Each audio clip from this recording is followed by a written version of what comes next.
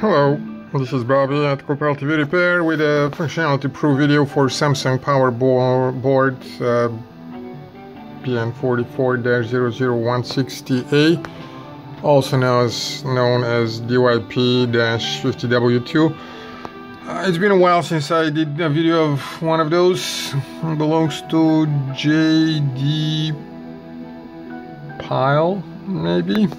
Customer will recognize the unique marking. First, I do apologize if there was a delay in giving an update for that board. It was delivered to a different suite in the building. FedEx sometimes leaves packages elsewhere since we own the whole building here. And we discovered it because another customer said, my board has been with you since Friday, what did you do? So we started looking around and we find it somewhere else. I do apologize.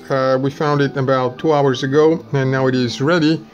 This is the TV, and if you notice, the whole top half is not connected at all. Instead, the image is shifted. It's been the same way for the testing stand for a long time.